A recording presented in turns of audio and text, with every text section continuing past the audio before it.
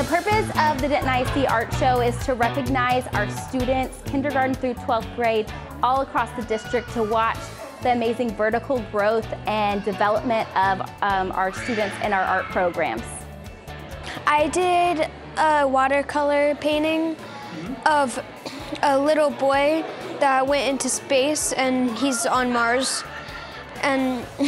the piece was called Frankie Doesn't Want to Go Home. So the three self-portraits, there's two of them that look similar, but they are slightly different, and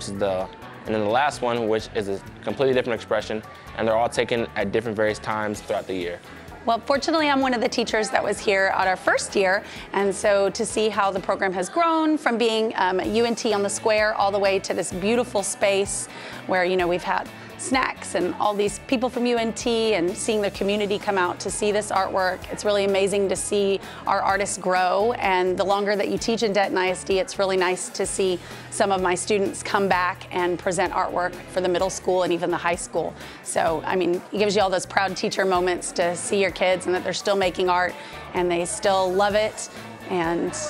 it's really neat to see. It's really honoring because I always put dedication and work into my art,